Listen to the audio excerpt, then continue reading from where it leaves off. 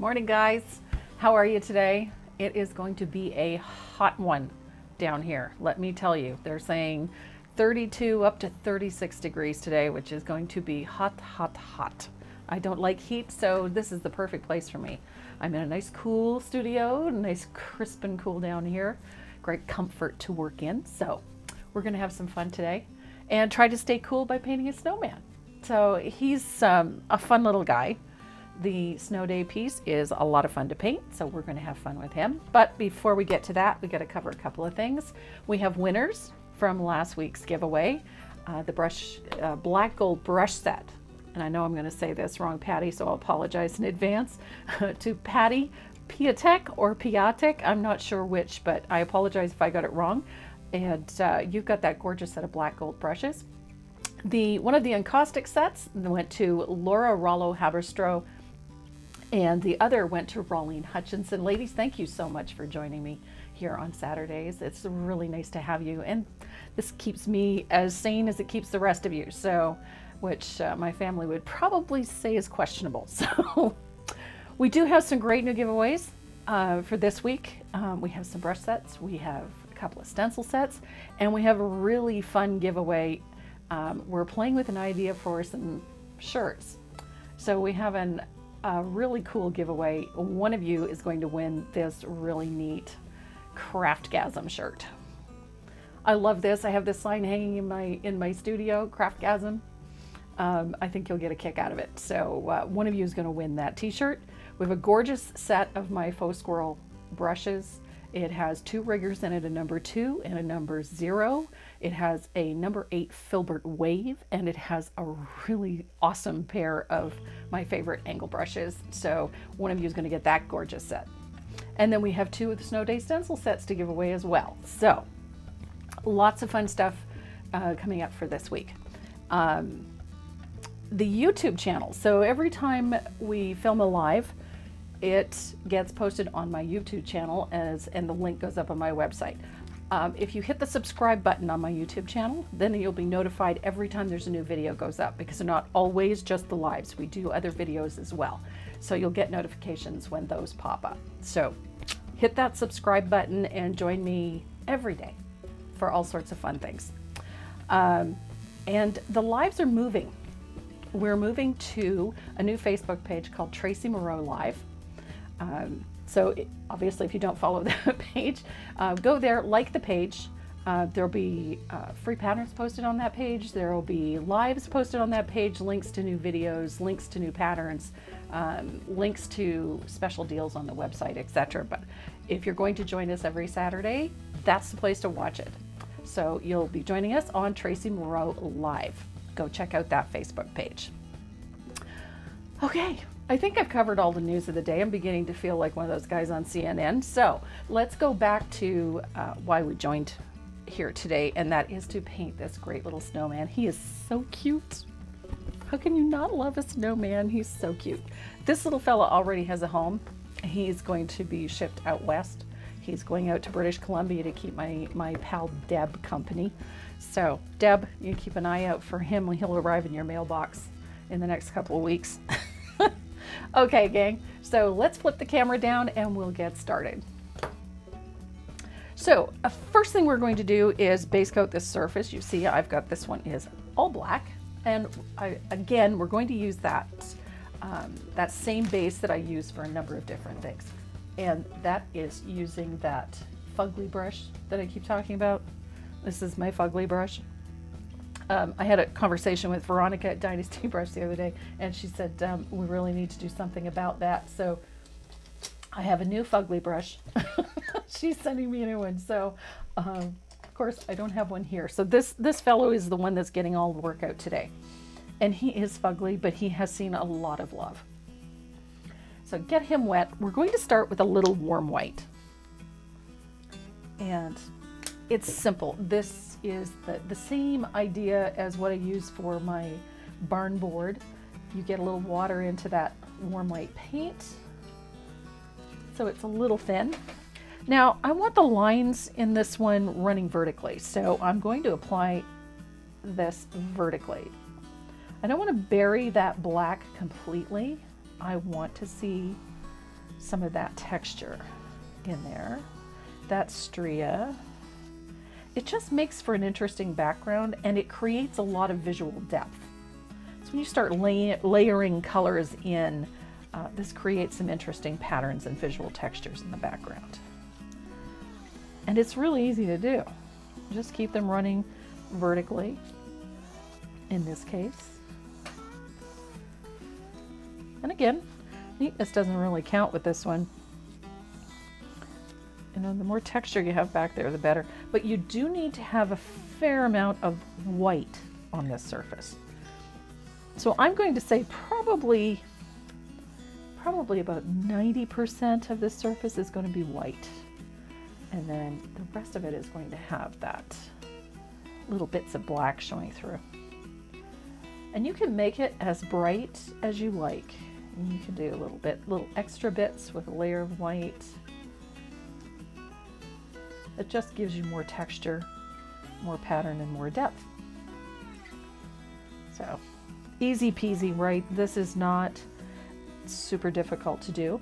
I'm going to make a little bit of noise here and hit the surface with the hair dryer just to quickly dry this. Doesn't take very long. It only takes a minute.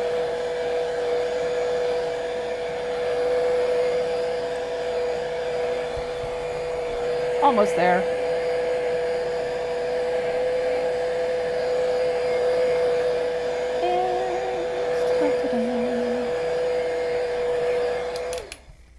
There we go.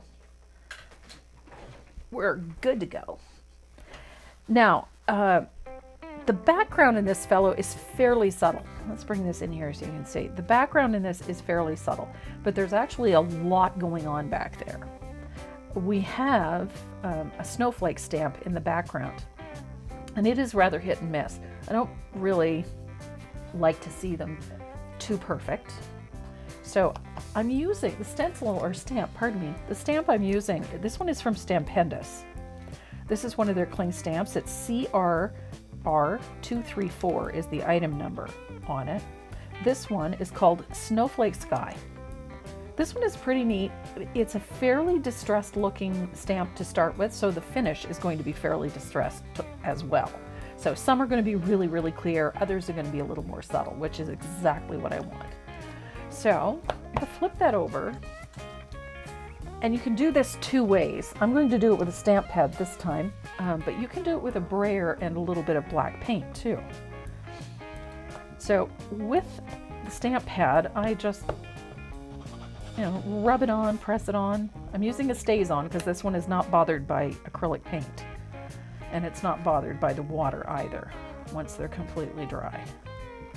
So I'll load up that stamp, and I'm going to press that into place, just like that. Again, I don't worry about getting it utterly perfect. And I'm going to line this up at the bottom, because there's still a little bit of ink on this. And there we go. So I'm going to continue until this whole surface has a stamped image on it. And just fill up the space. I'm not worried about getting things utterly perfect. It's just creating a little background texture. And it is going to look a little busy, but that's okay. Busy's okay. There's a lot of stuff going on with this. So if you get it and it's a little smudged or a little smushed, or it's not perfect, it's not clear, don't worry about it. It's not a big deal. This is just a little background interest. That's all it is. Perfection is to be avoided at all costs. And a little stamp. There we go. Oops. See what I mean? I smudged it a little bit there. That's okay. Got a snowman and a scarf going there. So if there's something you don't like, you can move the design around to suit you. So that's it. That's as difficult as that gets. So now we have all of this snowflake impressions, and they're subtle. They're not in your face, they're not over the top, but they're there. So we're going to give this a second to dry. That's one nice thing. This StazOn dries very quickly. And then we're going to move on to stenciling. Now, the stencil sets that we're giving away today are these. So in this stencil set is a 1/8 polka dot, a 3/8 polka dot, the snowflake stencil, and a 1/4 inch check. Now, when I wrote the pattern, I wrote it so that you could use either or, the checks or the polka dots on the hat. That's entirely up to you, but the stencil is in there. So that's what I'm going to use today. So I have a 3/8, which is a larger polka dot. I have the 1/4 inch check. I have a 1/8 check, and I have a snowflake stencil. So those are what we're going to use to create this background. So let's start with that 1/8. The 1/8 is the smaller of the stencils. It's got a really tiny little dot. And I'm going to use my Dynasty Stencil Pro stencil brush. If you haven't used one of these, they're phenomenal. Absolutely love them. They're a synthetic and they work beautifully. You don't need to have a lot of paint. Load it up, swirl it on the palette, quick burnish on the paper towel or the shop towels, and then circular fashion, change directions frequently, and just kind of random, and lift it up, and you see it just creates a tiny bit of pattern back there, just a tiny bit.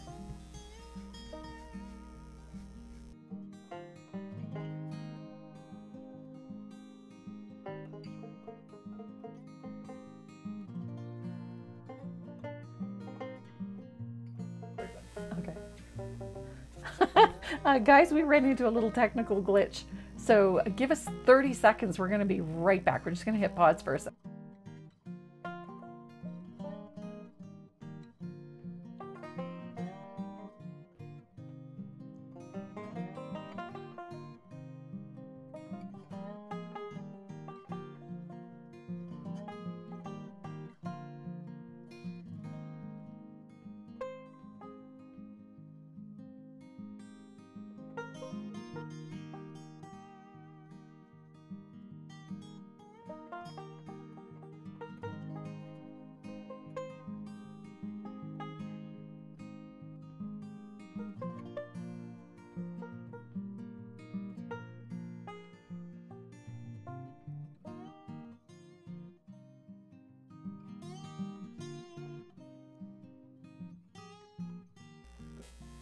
Okay, guys, we're back.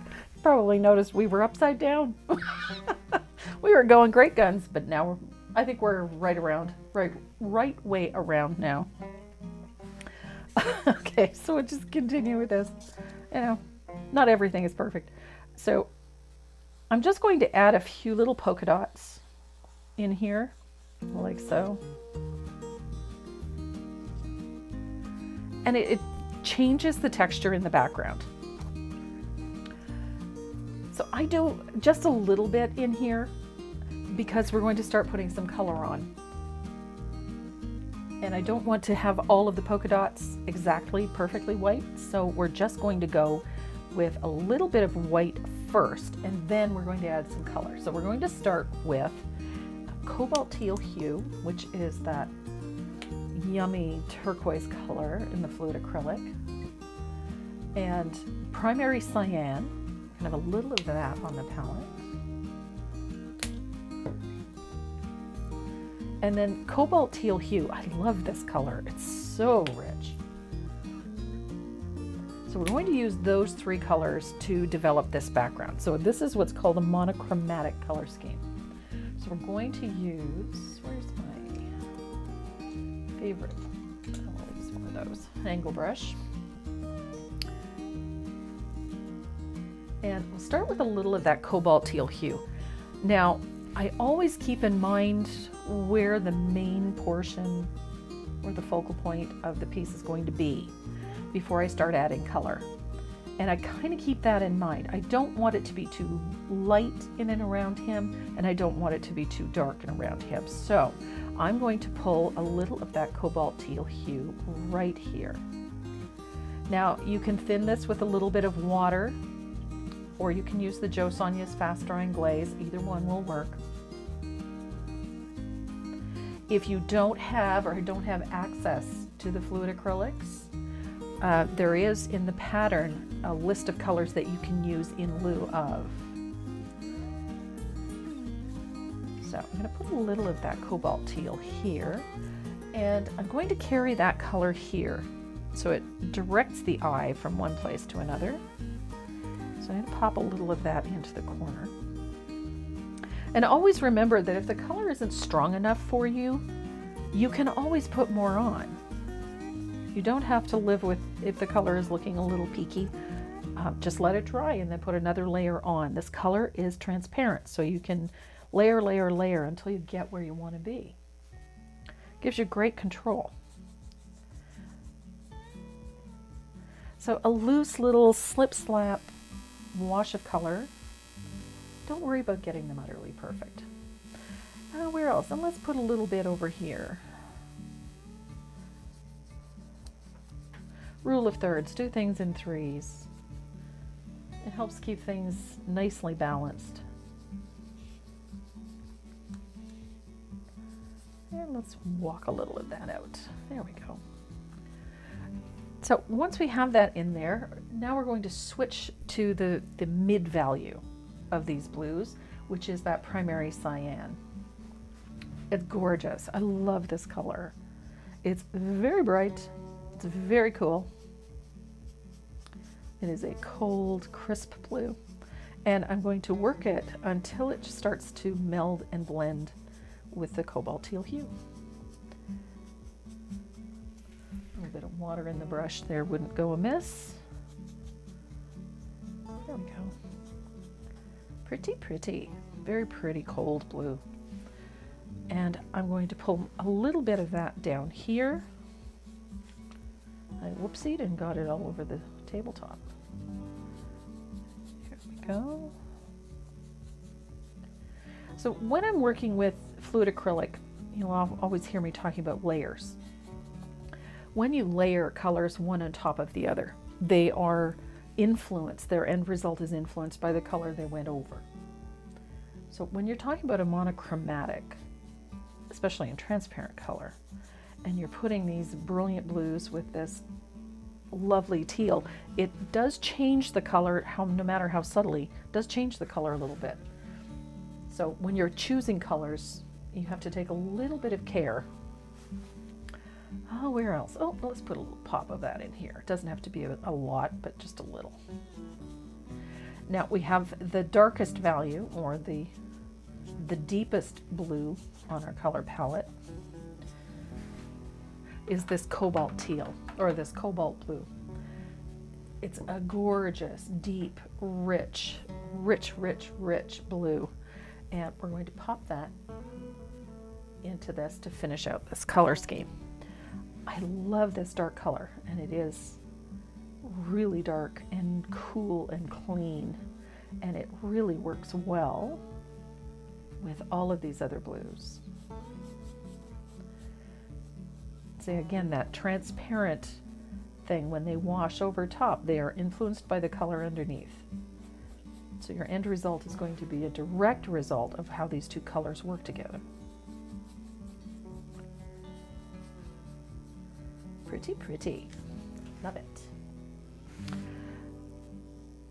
And because it's such a strong blue, look, you can be as heavy-handed with this as you like.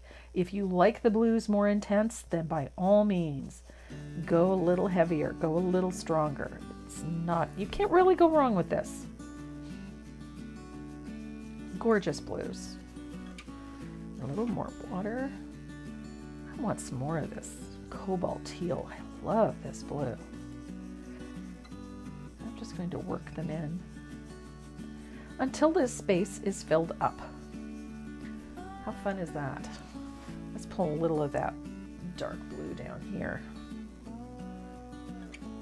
That cobalt teal and this dark blue remind me of icebergs. When you see them in National Geographic, you see those gorgeous blues and the deep dark colors in the icebergs, and that's what this reminds me of. It's very cold and icy looking, and it's perfect for a winter piece.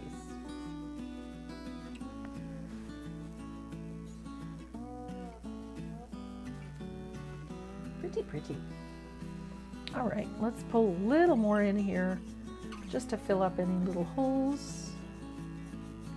You can do that with whichever one of the blues suits you. If you like the teal more than the darker blues, then get a little more heavy-handed with the teal. If you like the primary cyan more, go for it. Put more primary cyan in. Your own personal taste will drive how this looks. And I love cobalt teal. That is, I think, perhaps my favorite color. Favorite blue, anyway. There we go. Look at that. Coming along nicely. I like these colors. They marry very nicely together, even though they are very different when you see them individually. The colors are very, very, very different. But then they marry very well in something like this when you start blending these colors together. It gives you a nice base for this piece. So we've got, you can see the polka dots didn't go away, they just changed color slightly. So it gave us a bright spots in that background, which gave us another layer of depth. So we're going to take that same 1/8 stencil again, and I'm going to pick up a little warm white with the stencil brush, and I'm going to stencil a few more of these tiny little polka dots. Again, I don't want them too perfect or too regimented. I would prefer to keep them fairly loose. So there we've got polka dots, and I'm going to pull a few over on this side, over here, like so, just like that. Yay! And now I'm going to switch over to the 3/8, which is the larger of the polka dots. And we're going to put a few of those in place. I love these polka dots. I have a thing for polka dots anyway. You might notice I'm sounding a little congested. It's that time of year for me, between allergies and, I don't think it's a cold. I really do think it's just an allergy, but I've been stuffed up like this for about 2 weeks. Just as long as I don't start sounding like Gravel Gertie, I'll be happy. There we go. So neatness doesn't count. Perfection is to be avoided at all costs. I'm not looking for fully opaque polka dots. I just want that change. Ooh, those are fun. And let's come up here. So essentially these polka dots are going to mimic snowflakes. So we don't want them to be too perfect or everywhere. There we go. Whew, fun. Now I do have a 1/4 inch polka dot that's also fun to use, and they're farther spaced, so you can, have a little fun with those too. Pop a couple in. It's just for texture. Oops. I whoopsied. So there we go. Nice. Oh, what would you mix your Americana paints with to make it more fluid? Glazing medium or flow medium? Either one. Glazing medium has a tendency to get a little bit sticky. So I don't really like the sticky or the tacky. I like it to move very smoothly. I will lean towards the Joe Sonia's fast drying glaze because it's more like water. It flows more like water. But flow medium will work too, but use it very sparingly.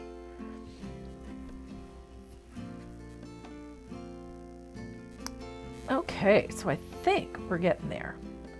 So I've got my my polka dots in. The only thing we're missing is some snowflakes, like some real snowflakes. So, and I just whoopsied. I made a boo-boo here. I cleaned my stencil brush with water, so now it's wet and I have to go get a clean stencil brush. So I'm going to give you a tip that if you're not, there, got a clean dry one. If you're working with a stencil brush and you want to clean it, but you have to keep it dry, so that for the next thing, try a little rubbing alcohol or hand sanitizer. They will clean the paint out of your brush, but the alcohol will evaporate and then your brush will remain dry so you can continue to work. And it does, it takes out paint really well. A little bit of rubbing alcohol does wonders. So I've got a snowflake stencil here. I want to put just a few in here, and I don't want them to be too bright. So I'm going to pop this up. And I'm going to go back to that warm white. And I'm going to take almost all of the paint out of my brush, just burnishing it on some paper towel. And I'm going to very lightly scuff some paint over this snowflake stencil. What I want is subtle. Can you see that? I don't want them to be too bright, but I want them there.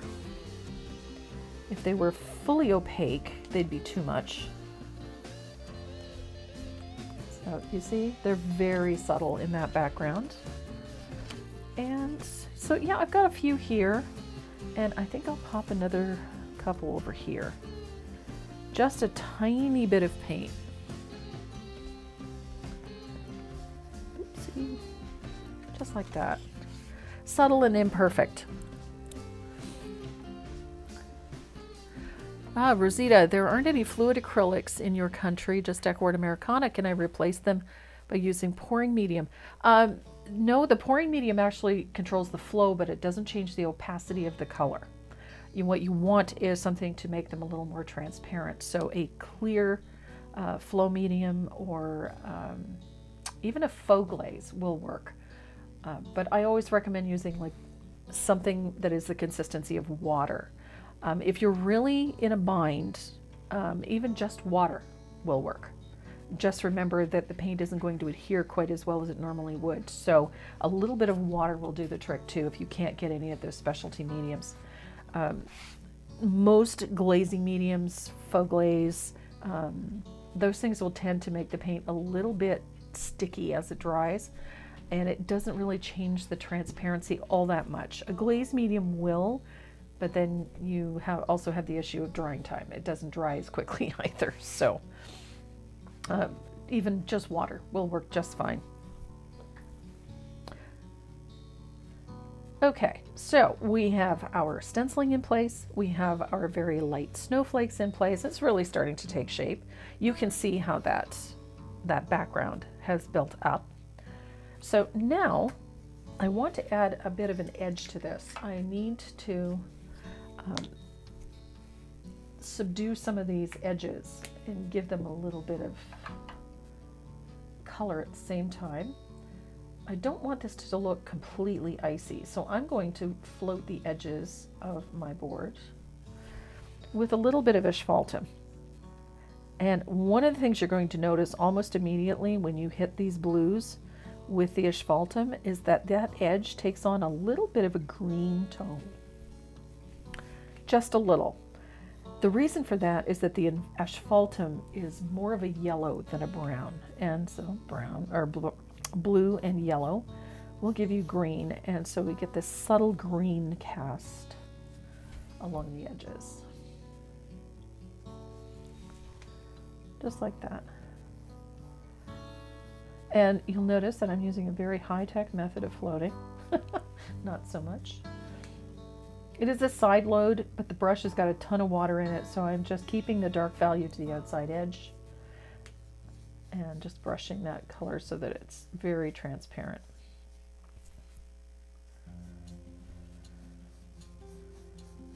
There we go. Okay, so we are ready to trace and transfer that pattern on. So let's talk about that. Okay, so here I have a board already prepped, and we're going to talk about tracing and transferring. Now for this I use a white graphite. And I know you guys have traced and transferred for years, and I'm probably not telling you anything new, but I do have a couple of little tips, so that might be helpful. First of all, I tape my line drawing in place. and then put my graphite underneath it. Make sure you check for the shiny side down so that you don't do what I did yesterday and trace the whole thing onto the back of your paper. So once I have my line drawing in place and my graphite in place, I take a little piece of painter's tape and I secure the line drawing top and bottom. So that way it's not shifting at all. There's nothing worse than having your line drawing shift while you're tracing, and then your lettering is crooked, or lines don't meet up, or certain details get missed. That's frustrating. So we have lettering to trace, and we have this great little guy. I don't use a stylus when I'm tracing. I use a very fine pointed pen. And the reason for this is, one, I can see where I've been, and two, the trace and transfer lines tend to be very fine. If I use a stylus, I find that I lose a lot of the detail because the stylus is a little thicker. Debbie Reeder, is there a conversion for regular acrylics to fluid acrylics? No, there is not. And the difference is because you were literally comparing apples to oranges. Americana acrylics, regular acrylics, have very high opacity. They have a lot of flattening agents in them. They have a lot of other ingredients in them that make them fairly opaque. So the best we can do is give you a close enough when it comes to finding a substitution for certain colors. We can give you a close enough, but it is almost impossible to give you a perfect conversion. So unless we get into mixing color and using transparent glazes and mediums with it. So you're better off just to find the color that is close enough and then use it in thin washes for techniques like this. To get a good, solid, perfect conversion is almost impossible. So anytime I'm doing something with the fluid acrylics, we're going forward, we're going to try and give you a list of good substitutions so that you're able to do the project with what you have on hand. Okay, so again, tracing, I use firm pressure but not hard, and I use my black gel pen. One, I can see where I've been, and two, I get a very fine transfer. So let me show you. See how fine that is? So you can get that really fine detail in if you need it, but it also, you don't lose detail. So nice sharp point pen, a good quality ballpoint pen with a nice fine tip will work just fine. But because I use these for everything under the sun anyway, I figure I might as well use them for tracing. So firm pressure, white graphite on that. So let's talk about tracing and transferring lettering. I know a lot of you already know this, but I'm going to repeat myself anyway. This is a 6-inch stainless steel ruler. It has a cork back. I use these when I'm tracing lettering for a couple of good reasons. Verticals and horizontal lines on lettering have to be straight. If they're not straight, then the lettering does not look good. The human eye is conditioned. We are conditioned from birth to read everything from top to bottom, left to right. And so we instinctively notice when things are not straight. And it drives you crazy. Seeing things that are not straight, it's like walking into a house where all the paintings on the walls are crooked. The first thing you want to do is go straighten them. At least I do, because I can't stand it. It drives me crazy. And then all of those little curly cues, those curved edges, those can be free-handed. Because the curves, when they're not perfectly straight, it doesn't catch the eye. Those little curves, you can be forgiven, but the vertical and horizontal lines, if they are not straight, it will ruin your lettering. It looks funky, and you cannot paint straight, clean lettering without a straight, clean line. So if you're going to do lettering, if it's got curves, no problem. But wherever there is a straight line, the vertical backs and fronts of these letters, make sure that they're all nice and straight. So that when it's all traced and transferred, get this off now, you get nice, straight, vertical, and horizontal lines every single time. So once he's traced and transferred, then one of the first things I do is the shading around the image. So in this case, we're using asphaltum and an angled shader. And I go around the whole image with a float, just like we did with the outside edge. I use the float of that asphaltum all the way around. And this will give us that nice depth. It'll pop the snowman forward and force the background backward. So nice float around that. And then you're going to go to your lettering. I like to do this before I start painting my lettering, because if there's any little wobbles or goofs, instead of me trying to cover it up with white paint, I can cover up the wobbles and goofs with my base coat on my lettering. And so you get a nice clean finish. And this also pops the lettering for it. And although it looks fairly strong now, it will actually look a lot more subtle once the lettering is painted. So all of that shading around the snowman and around the lettering is done next. So the base coats on this little fellow are shoreline blue. I love this color, it's really pretty. This is shoreline. If you're looking for the item number, it is DA365. So this is shoreline blue. It's a really pretty sky blue with a touch of turquoise. It's a nice color, really nice color. So that is your base color for the hat and the scarf. And then the face of the snowman is done with a little bit of warm white. And I did that with my filbert. I can't find my filbert. Oh, there it is. Okay. So I've got my filbert. Now, when I'm putting in this warm white, I just dab the color in. I don't, it's not painted in solid. The reason for this is that I'm creating a little bit of surface texture. So the paint is sort of being stippled on, kind of, sort of. And so it creates a little bit of surface texture, and it makes this snowman look a little more soft, instead of just being painted a flat white and a solid, smooth base coat. So we get that little texture. So at times you're even going to see some of that background peeking through, and that's okay. In the end, it is going to look great. So just pity pat that color in, and you're going to do the same here.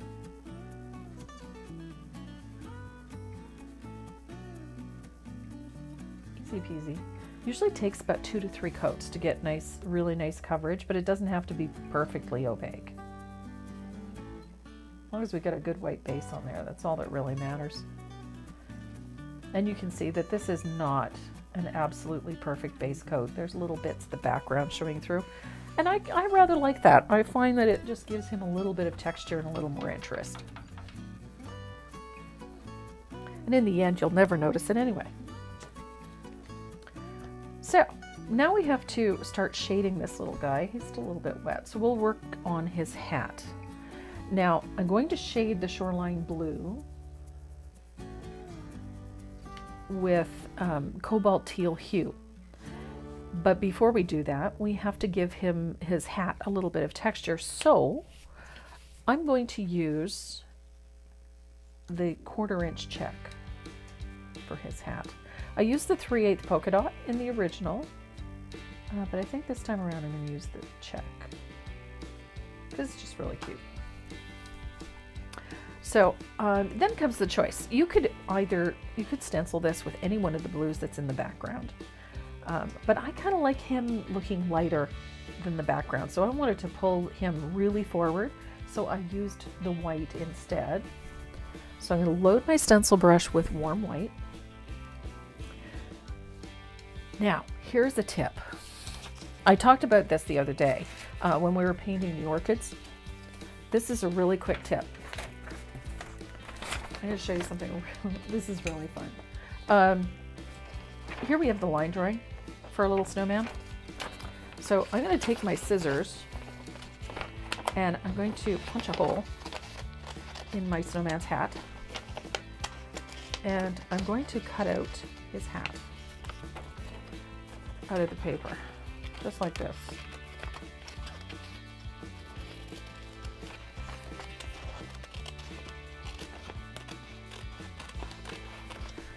And you're probably wondering, what the heck is she doing? Some of you, I've done it myself,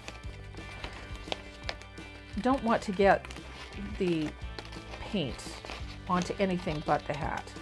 Now, in this case, because I'm using white, it's really not that big a deal, but if I wanted to use blue, a dark blue, I don't want to get a dark blue all over his white face.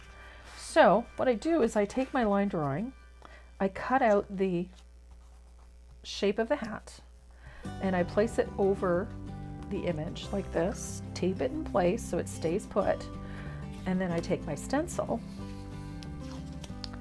and I tape that in place like so, so it doesn't move. And now I'm going to take my warm white and I'm going to stencil right over top of this, just like that. Now this is handy when you're doing especially little small things. If you do a little thinking ahead about how you have to do things, then just cut out the shape of the hat or cut out the shape of whatever it is you're stenciling. Remove the stencil, and then you can remove the line drawing as well. And that way you don't have to remove paint from the face or the background. It's already in place.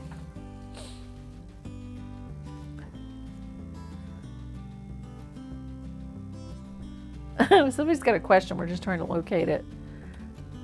That's, what color did you use with the stencil? With the stencil, I used warm white. You can also use any one of the blues that we used in the background on that bag. So if you used it in the background, there's nothing wrong with using it on the hat as well.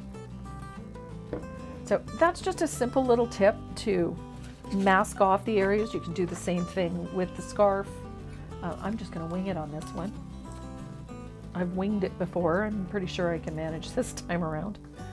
So I'll just quickly, I'll just be very careful and avoid the section. There we go. Because I'm using white, it's not really all that a big deal if I get it on his face, but I did want to avoid getting it on the background.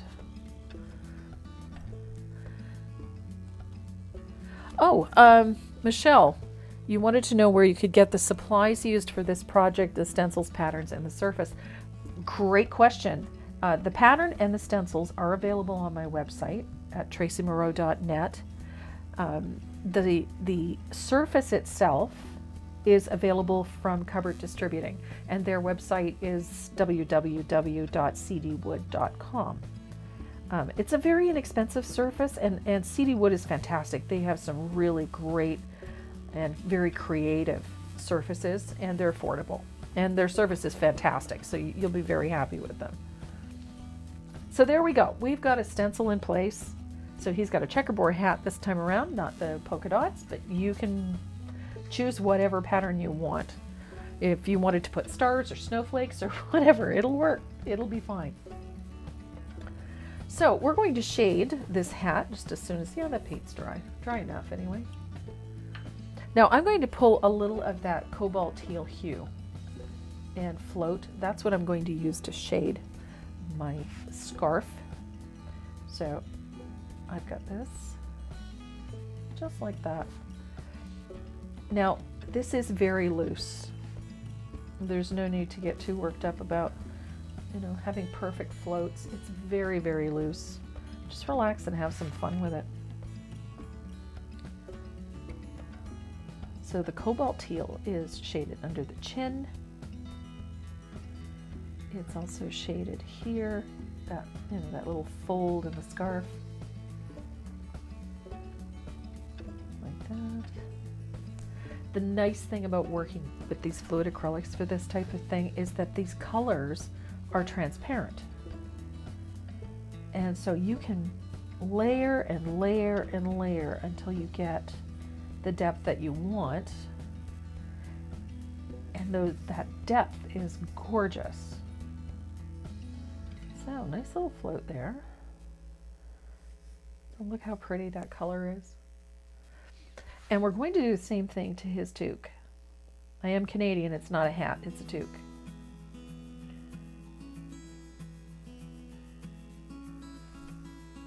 And these fluid acrylics float beautifully.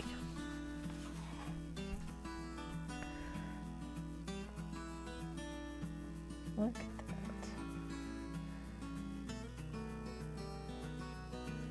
Gorgeous colors. They're very forgiving. As I said, you can make little goofs, little mistakes, and it's easy to fix them because these colors are transparent. If the float's not strong enough, just simply put another float in. Look how pretty. And that cobalt teal looks so nice over that shoreline blue.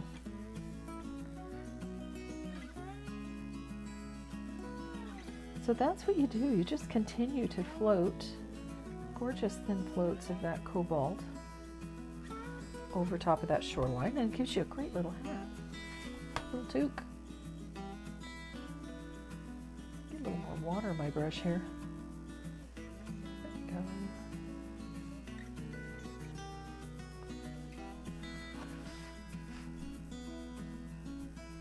I like that you can have so much control when you're working with these paints.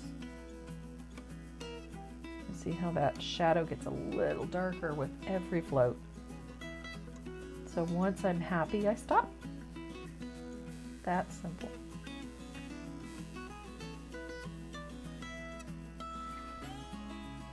So his face, we don't want him to look too warm and cuddly. He needs to look cool and collected. We're going to shade him with that same cobalt teal. So he's going to get all of that shading with that same blue. So you shade along the bottom of his face and into that corner there.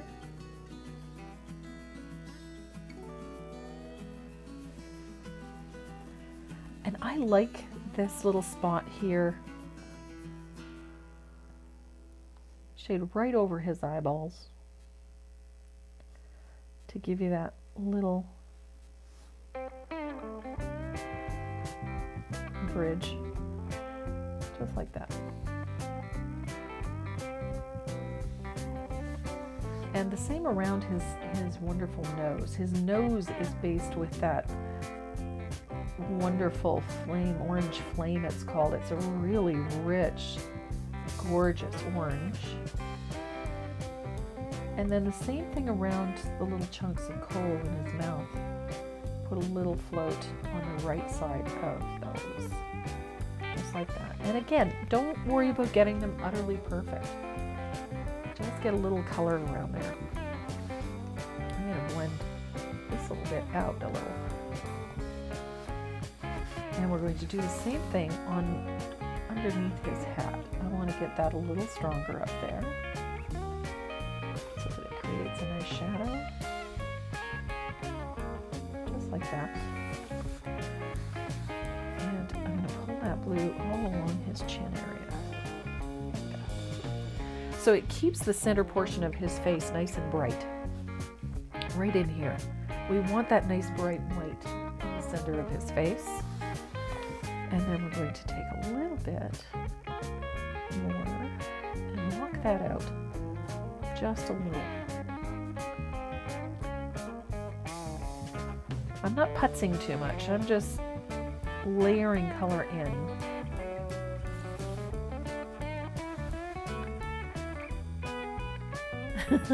We're scrolling through looking for another question. Somebody had another question.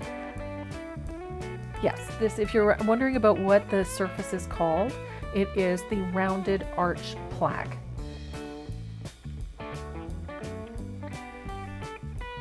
I love this surface. I've used it a number of times. This is also in the sunflowers. Actually, this hangs up very nicely. One of the girls asked how we hang it up. It's 1/8 of an inch thick, so it's actually, and it's quite stiff. It doesn't sag in the middles, and it has these 2 wonderful little holes in it. Now myself, I will probably use a little bit of jute to hang him up, or maybe even a little bit of baker's twine. I just think he's cute, and it'll be cute hanging on a front door. You could string ribbon through it and hang it that way. And it does, they do hang very nicely. I've used this one for a variety of things. Yes, Janet Benoit, yes, you can use the Pebeo Transparents. It would work very well. If you're familiar with working with the Pebeo Transparents, as long as you have that nice base, absolutely go right ahead and use those Pebeos. They're fabulous.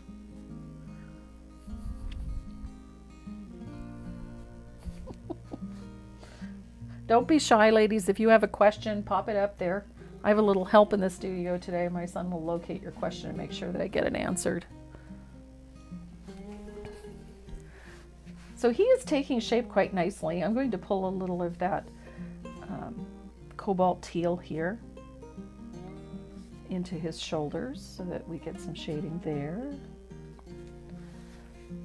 He is taking shape rather nicely. I'm going to pop a little more of that cobalt in there. So every layer of this that I put on, the shadows get a little bit deeper and a little bit darker. So that level of control is nice to have when you're doing this. We are getting there nicely. So I'm about to break out my favorite color, and you know which one that is. So the asphaltum is going to go over some of this. Oopsie, I didn't wait for the paint to dry, and now I'm taking paint off. I'm going to break out a mop brush here. There's a brush I don't use very often. Is a mop. I'm going to use a pointed blender for this. I'm just going to tap this out because I did not let the paint dry, and I ended up oversaturating the surface, and so it pulled paint off. And we've all done that, where we paint a little impatient and then we end up taking more paint off than we put on. I'm just using a point blender just to soften that a little, to get rid of that hard edge that I built up because of it. And that was just me being impatient, which I frequently am. I'm always in a bit of a hurry to get things done. So I'm going to give that a second to dry. And while I have you, we'll talk about this IPC brush. This is an IPC point blender. This one is the large point. I do have a smaller one. Here we go. This one's the medium. This is a neat brush. I had taken the photo for Dynasty, and it had these 2 brushes in the foreground. I'll explain to you why. These brushes are ideal for floating. I know it sounds crazy, but they are. So you just get the brush wet and then tip it into the paint so that you just have a small quantity just on the tip of the brush, and then you just pat it out on the palette, and then you can literally float with it. You can lay color into little tight spots with that brush. It's really handy. Very handy. Okay, so I know somebody had question about it earlier, why it was there. That's why, because you can use it for so many different things. But it's ideal for fixing little goof ups like the one I just made. So I think, no, that's still wet. Hang on a second, I'm going to make some noise.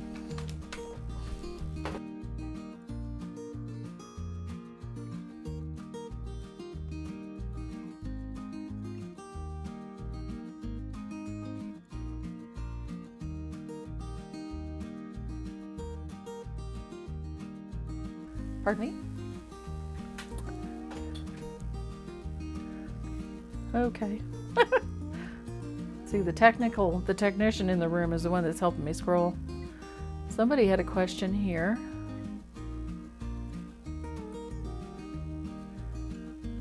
I'm trying to find it. Regina, you just, okay, I already covered that. Can't find the medium anywhere in my area. Can we use a medium with regular? There's a number of things that you can use with the fluid acrylics or with regular acrylic to make them more transparent. I like using the Jo Sonja's fast drying glaze. If you can't find that, even just water will work beautifully.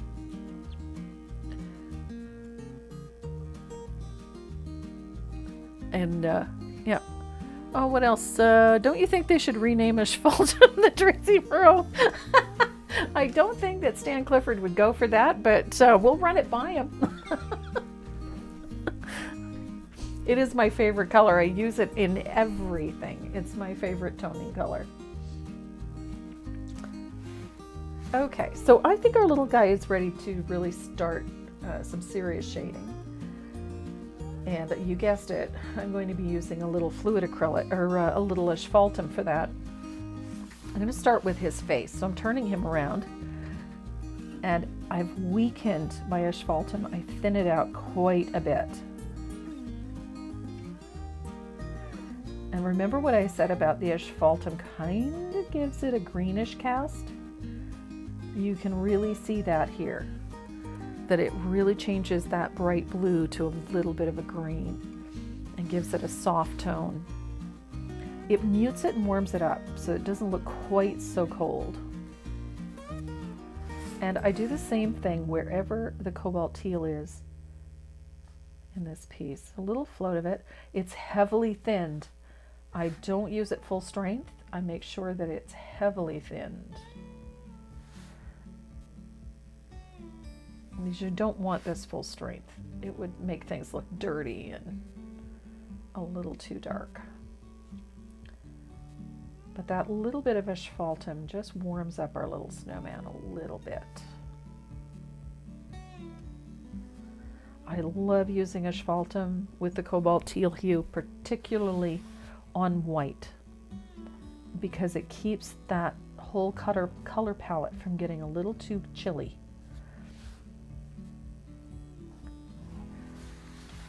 And you can see his face is taking shape really nicely.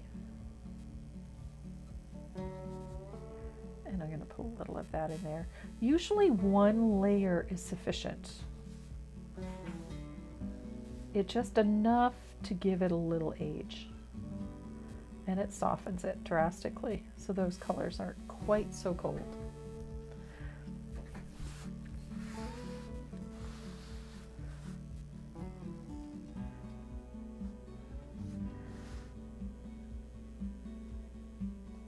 Easy peasy. So our little guy is coming together quite nicely here.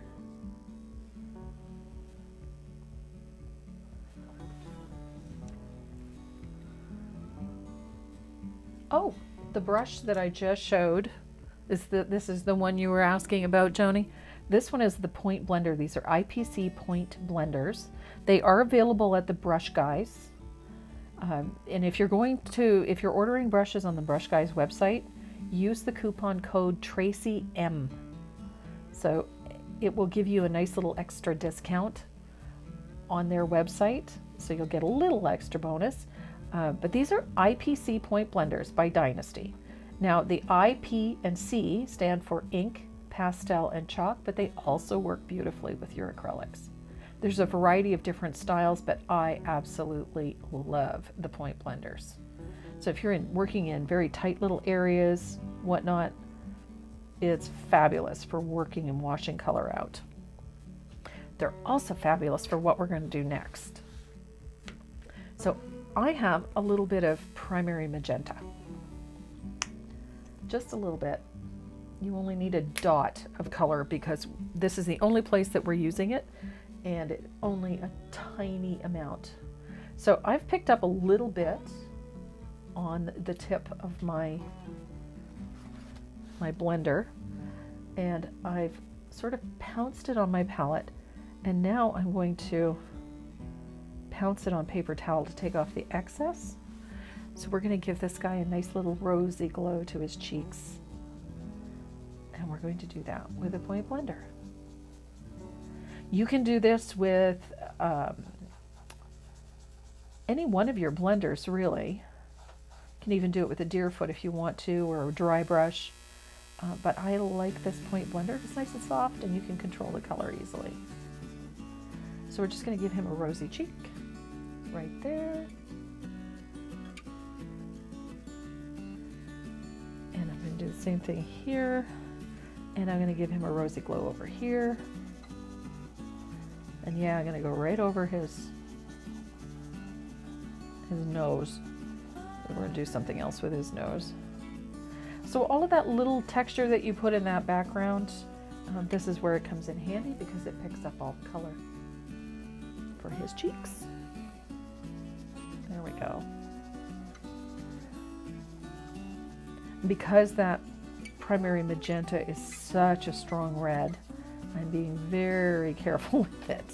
So we want to put a little bit of a rosy glow in his cheeks. And again, a little bit of rubbing alcohol will take that excess color out without wetting your brush.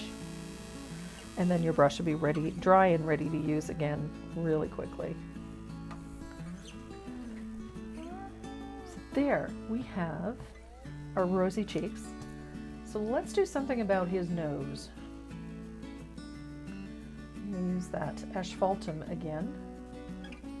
And we're going to put a float along the bottom of his nose. And it can be fairly strong in this case because we want a little dimension. And the asphaltum works really, really well over orange. So I've got a nice little float there.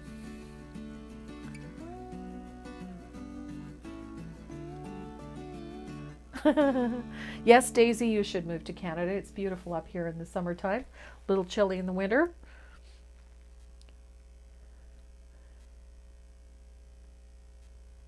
Somebody had a question here. What did I call the brush? Oh, the blending brush, the point blender. This is an IPC point blender. And most of these blenders come in 3 sizes. There's a small, a large, medium, and a small. So our little guy is really coming along. So now we've got a shadow across the bottom of his nose. I'm going to take a little bit of warm white and I'm going to put just a float of it slightly away from the edge of the color. Do you see I've got a little tiny gap in there? I just want to put a little bit of white. It's a very weak float, but I want the brightest part about just a tiny space away from the edge of his nose. And I'm going to do the same thing with his eyes. I'm going to take a tiny weak float and I'm going to put it right there. It's just a half arch. It starts about the top middle of the eye and comes down the left side, like so. This is where he starts to really take shape. And because we're going to take my favorite liner brush. Oh, I guess it's not a liner brush. I grabbed what I thought was a liner.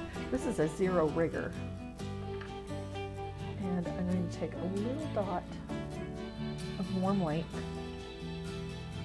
and right about there. So now our little guy looks a little more lifelike.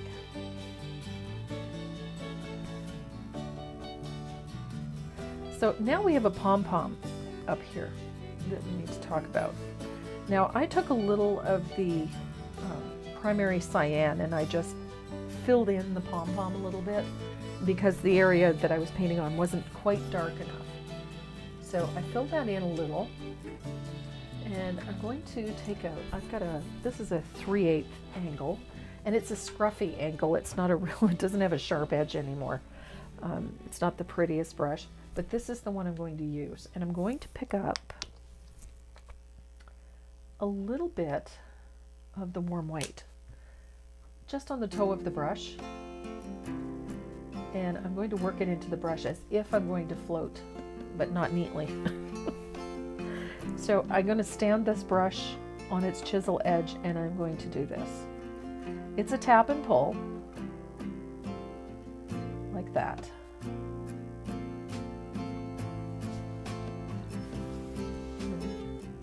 I'm sorry, I sound really stuffy. So a tap and pull, and it just creates a little texture for that pom-pom. And I wanted that darker background so that this pom-pom has a little bit more oomph. So we'll just tap it in like this.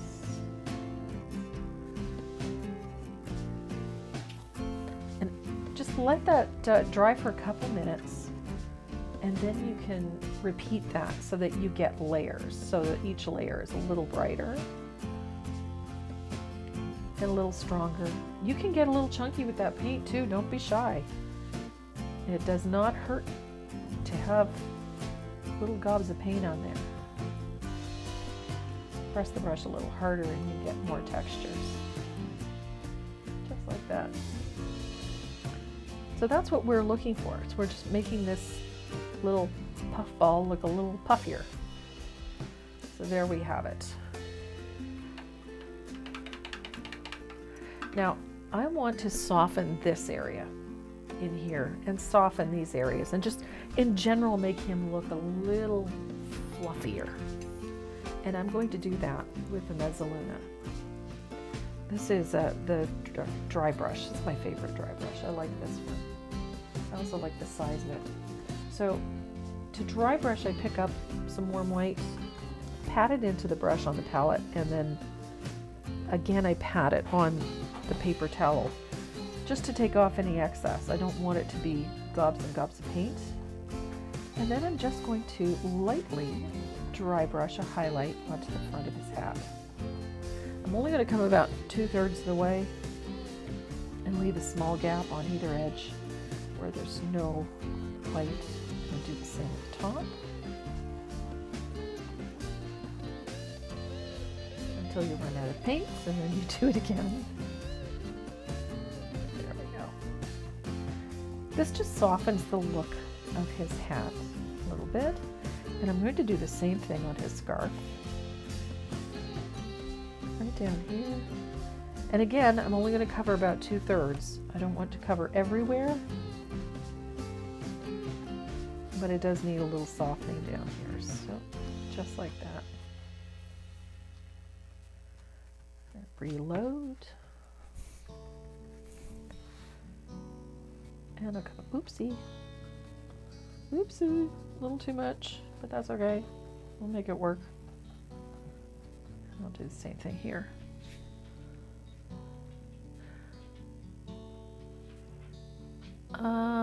Would you buy a separate brush? Yes, absolutely. If you're using IPC blenders and point blenders with chalks, with pan pastel and things like that, ideally you should never mix the two media together. So in a perfect world, I would absolutely suggest that you have a second set for acrylic and another set if you're working with oils. There we go. Now, oops. We had a little accident here. I knocked over a bottle of fluid acrylic and it landed in my white paint. So I'm going to take that dry brush and I'm going to take that warm white and just pump up that highlight on the bridge of his nose. If it's not getting any brighter, then switch over to some titanium white. But I just realized that the bridge of his nose was looking a little scruffy, so I'm going to brighten that a bit. You can do the same thing to the top of his nose. Add a little bit of white just to give it a frosty look. And in general, using that dry brush of the white just softens the overall look because we're working with a lot of whites anyway and light blues. Having a little bit of that dry brushed white just softens the overall appearance of everything. How fun. Such a cute little guy. Okay, so we have his hats done. We could probably bump up a few shadows if we wanted to. You know, put another float of asphaltum in, or you could even take one of the darker blues if you really felt the need to. But one of the things I like to do I like this sort of sketchy line around things. It defines this little guy without making him look too hard-edged, and that sketchy line keeps him looking soft. It lends that sort of fluffy appearance to things.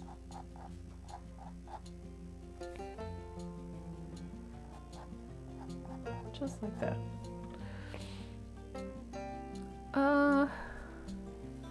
What was the name of the brush I used? Oh, this is the Mezzaluna. This is a Dynie Mezzaluna. These are very similar to the crescent brush. You remember Lowell Cornell had a crescent blender for dry brushing. This is the Mezzaluna. It's actually a blend of synthetic and natural hair. These are a really great little brush. I've literally used them so much I wore one out. And that takes some doing because these things are pretty tough, but I did wear one out. I've only had 2 sets since they made these, but I have literally worn out a set. These are fantastic. You'll love this hair. You can't kill it. I wore it down to the point where there's hardly any hair left in it. But I was using it on all sorts of crazy things, and I used it daily. It lasted me about 3 years before I finally killed it. So, a little dry brushing. So here's that funky pen that I use, this black gel. I use this thing a lot. I use it for my line work, I use it in my design work, I use it for transferring patterns, and I also use it for detailing things. It is a Japanese ink, so it's very, very black and an ultra fine point. It's a 0.38, so it's very, very fine, and it has a stainless steel ball instead of a Teflon ball. So it doesn't get snarled and snagged up and clogged by the acrylic, which I love that I can draw right over top of my acrylic paint with this. And I like adding these little details, these little sketchy lines everywhere. It just lends something new to it. And you can write with it. I mean, they work beautifully. Make sure when you do this that before you would apply a brush on varnish that it sits for a good 24 hours. Don't try to varnish over it before it's completely dry and cured, because you'll just end up smearing it. But I have literally used a heat gun to set this ink, and then spray varnish it inside of 10 minutes. So if you're going to use a brush on, make sure it's good and dry before you do that. But if you're going to set it with spray varnish, you're good after about 10 minutes. Just make sure it's dry before you do it. So I'm going to put a few little sketchy lines around his nose. And you can do the same thing to that pom-pom. Remember, you can put some sketchy little details in. I like working with this. Stuff is really nice, and it works so well over top of acrylic. And that gorgeous stainless steel ball doesn't snag on everything or get gummed up.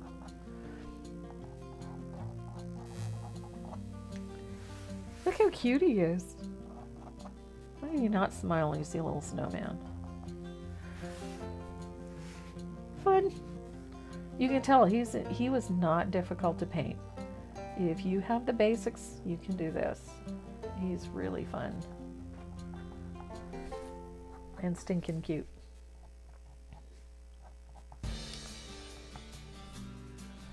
So there, got all of our little details in, little sketchy lines are in. Our little snowman is just about done. So the next thing we have to focus on is the lettering over here. And as you know, almost everything that I paint's got lettering in it. Because one, I like lettering, and I like to have the chance to do it whenever possible, so it goes in. So, Snow Day, really pretty font. Chose a really pretty font for this. And I'm working with, today I've got a 0 rigor, because this lettering is quite narrow. So let's talk about the rigor. I know I repeat myself a lot about this, but some of you joining me just haven't seen this. A number 2 rigor, or in this case a 0 rigor, it looks like a liner, but it's actually built like a flat brush. So when I push on it, you can see it did not have a rounded edge. It has a square edge, like a flat. So when I push down on this to fill in lettering, when you apply pressure to it, I can paint up to 1/4 of an inch in width using a 0. So that skinny little brush will paint lettering that is up to 1/4 inch wide. And because of the length of this brush,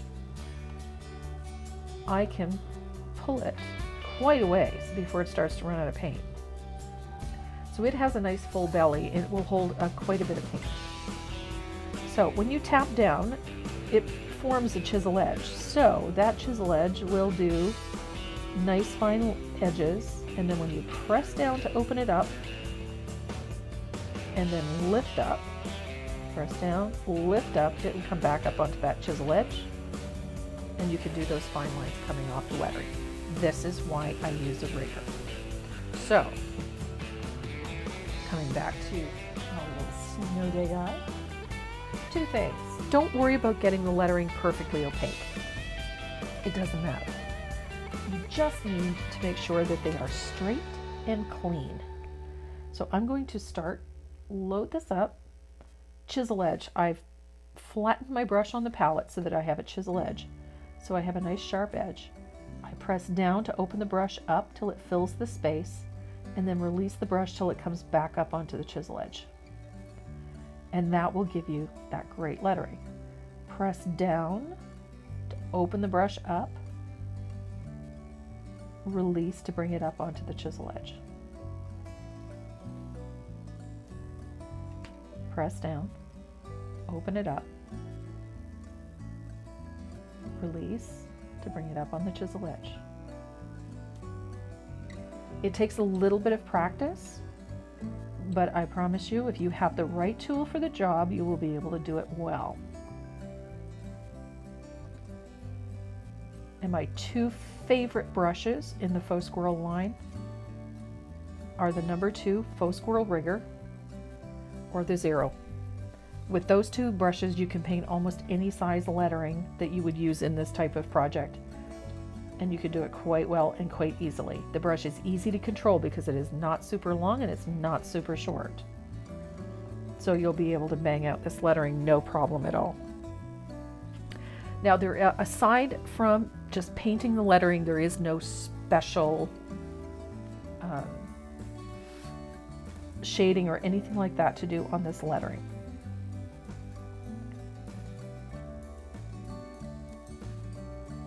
It is just the plain white lettering on that dark blue background.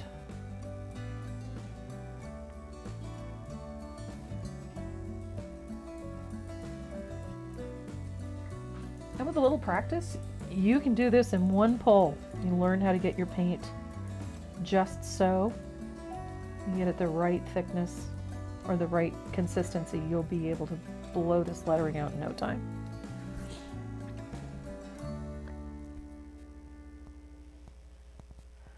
Travel to study with artists. I would love to. I'm looking forward to traveling again.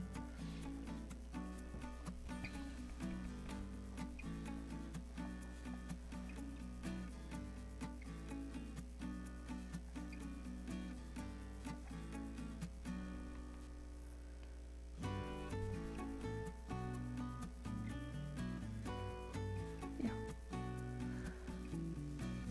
Oh, Marianne. You can't travel anymore. Oh my goodness. None of us can travel right now, so yes, I know exactly what you mean. I'm enjoying doing this. This is a lot of fun. So, we've got day painted.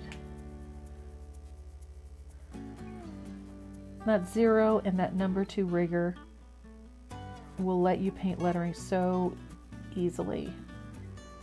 You will find that having that right brush and a little bit of practice, your lettering is going to improve drastically. Especially when you trace and transfer it well. If you've got nice clean transfer, you know, those vertical and horizontal lines are nice and straight, you're going to have great looking lettering.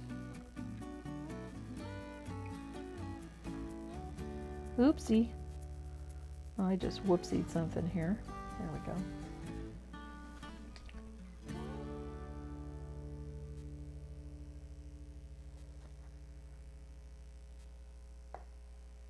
The nice part about working with lettering is that if you find that you make a mistake with this thinned paint, keep a little baby wipe or a shop towel moist with water handy, and if you whoopsie, just wipe it off and try it again. It's just paint. So again, press down, open the brush up, get it up on the chisel edge. Don't worry about getting them fully opaque. At this point, it doesn't matter. That bright white against that blue background is going to stand out regardless. And remember what I said about the shading? It was going to look a little strong until we get the lettering on there. Once that white is on, the lettering really pops, and then the shadow is set back a little. And it looks really nice.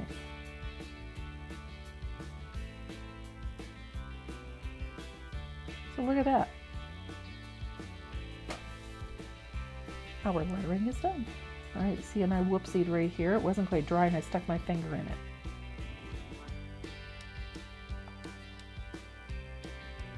There we go. Having that little rigor makes a world of difference. And don't forget, one of the giveaways this week, there's 2 of these in that brush set. So if you don't have one, make sure that you like and then share this video. Don't forget to hit the subscribe button on my YouTube channel either. You'll be able to see a lot more videos that we've got coming up, so that aren't part of the lives. So I'm just going to give this W, was looking a little peaky there, so a quick recoat. And there we go, our lettering is done. So now we've got a couple more steps yet to go. Of course, I have to spatter everything under the sun. So this little devil, this is a great little spatter brush. This is part of the IPC line too. This is the medium angled fan. I know it's different looking, but it's a great little spatter brush. So pick up a little bit of warm white, and I'm going to use my favorite technique, and that is just, the old toothbrush technique. Works really well for me. Thin that out. I'm going to spatter this just with some thinned warm white because I like that. It softens everything nicely.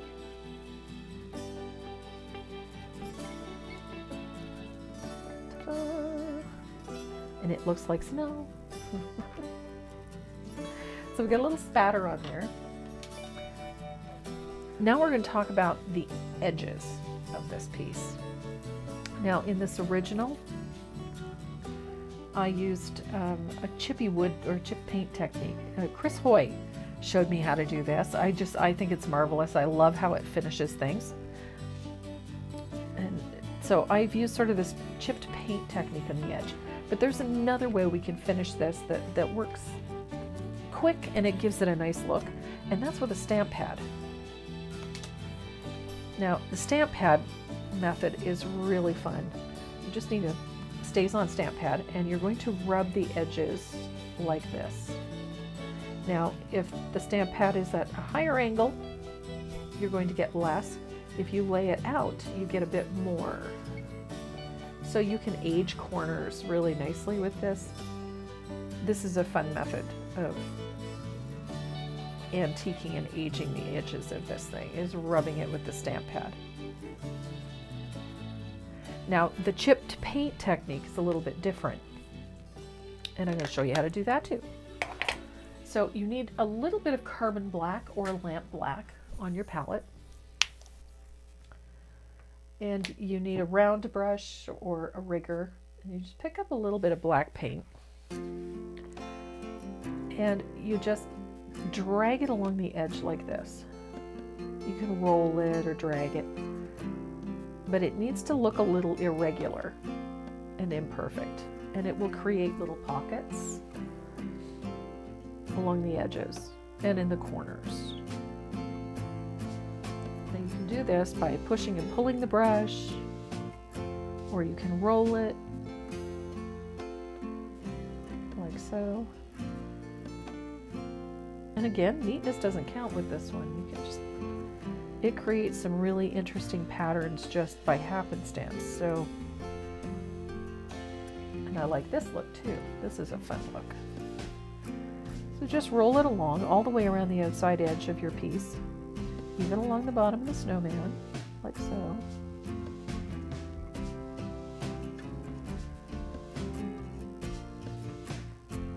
It just, I believe in putting in these little things. It finishes things nicely. It finishes them in a creative way. And it lends a lot more character to the piece when you use various techniques for edging things. Just makes them more unique.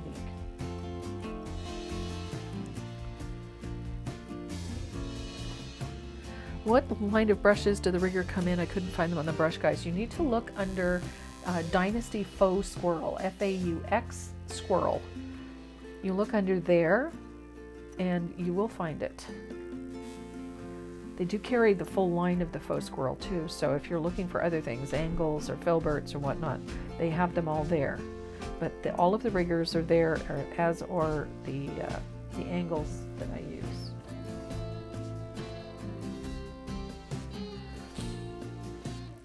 Do I do 2 coats on my lettering? Generally, no, unless I find them a little too thin. Generally, I only do 1. The reason being is that most of the time, if you try to do 2 coats, you never get as clean a finish as if you get with just 1.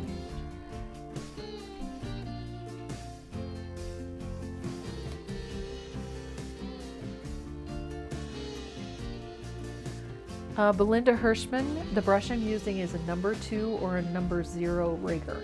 That's what I use for doing my lettering. And they're available from the Brush Guys at thebrushguys.com.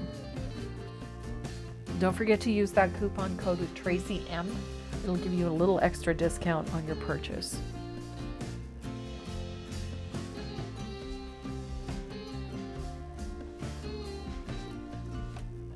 Kathleen, I would love to come down and teach a class from one of the chapters down there. I'm really looking forward to all of the restrictions being lifted, as I'm sure everybody is. So, when it's safe for everybody to do it again, absolutely. Okay, I'm almost done with that edge. There we go. So I've got the chippy paint look all the way around, and we're going to pop that a little bit. We're going to use that same rigger or a liner brush and a little bit of thinned warm white. Let me turn this guy around here.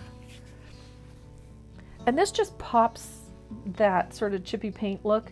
I use a very fine, irregular line and just sort of trace that pattern that you just created.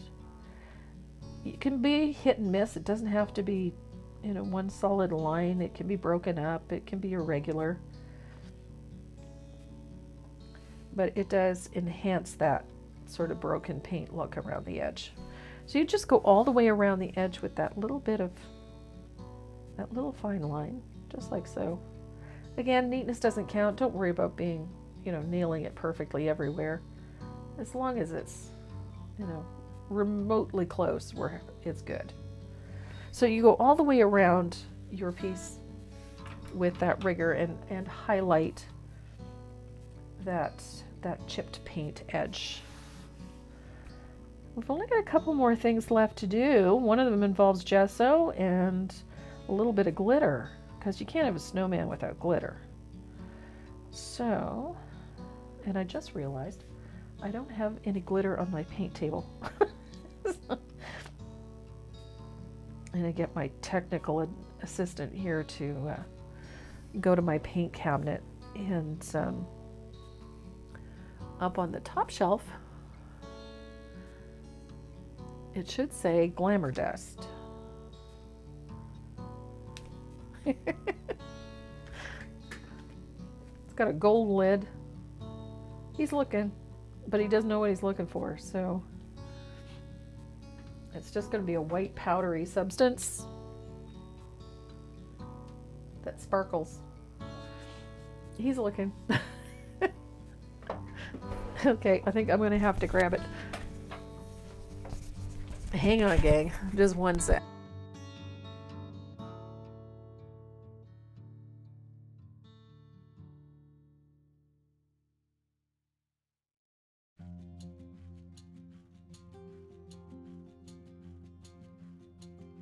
I got glitter. Glamour dust. That's my favorite glitter because it's so subtle. So I'm just going to quickly finish off this fine line around the edges. Like so. Da-da-da-da.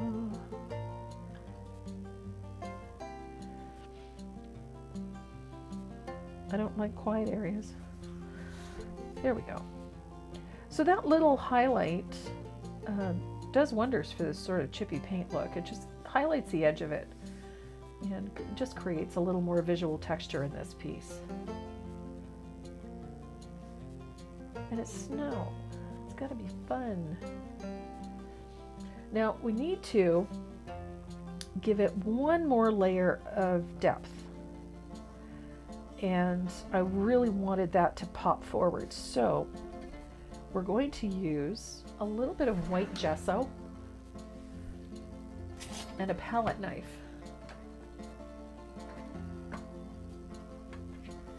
So I have some white gesso. This is the media gesso, but any brand will work fine. I like this one because it's quite thick.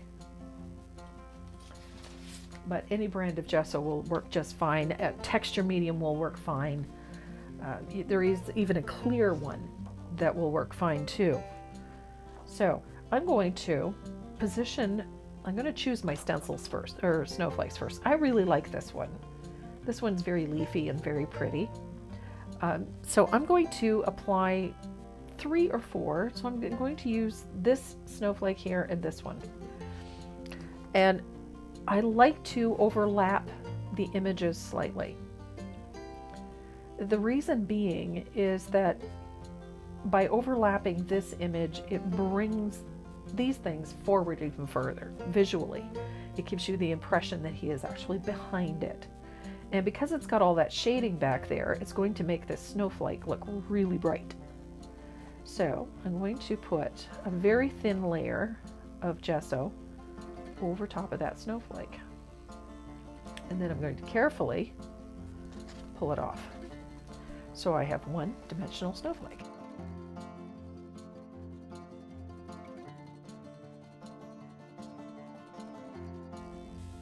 Okay.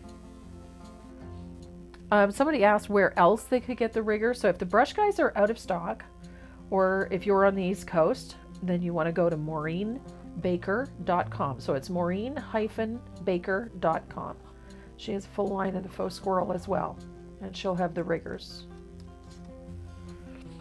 So I've got one on there, and I think we need one down here. I'm losing my voice, gang. I'm sorry if I sound like Gravel Gertie. It's just allergies. I'm fine. So I'm going to put a little bit of that gesso here. And I carefully pull that away. I managed to goof that up a little bit, but that's okay. And then I've got this really pretty, this other pretty snowflake here. I want to get a couple more in here. Let's see. Oh, I'm thinking right here would be a good spot for that.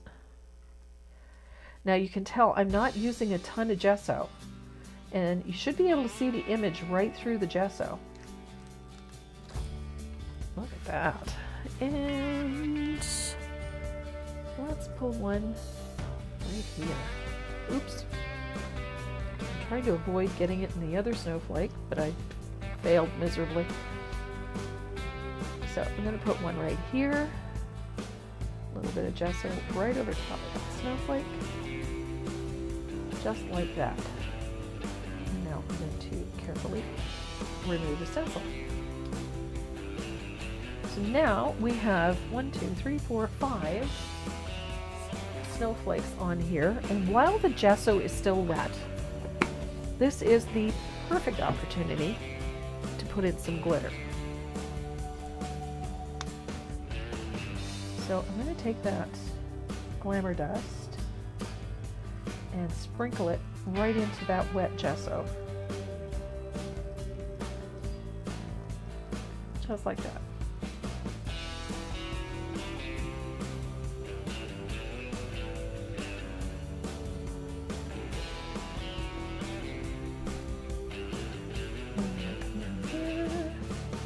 And you have to do this while it's wet. It's just too finicky to try and put glitter on a dry surface. So I'm going to grab a piece of paper.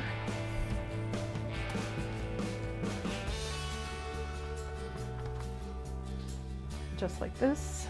So, and I like to tap the surface a little bit and then stand it up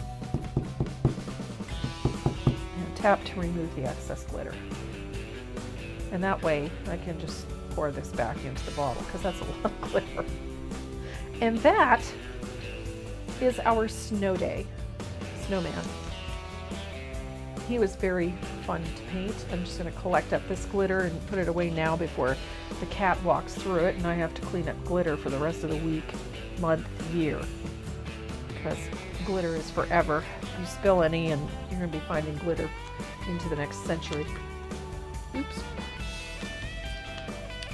Okay, so what we did today, and we've done quite a bit. We started with a black base coat. We put in some vertical stria using white paint. We used stamps, that Stampendous Snowflake Sky, to put in a little background texture and a background interest. We stenciled with polka dots. Then we added color, all of those gorgeous blues.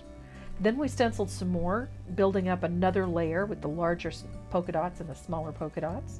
And then we added snowflakes just to give that a little more depth and a little more texture.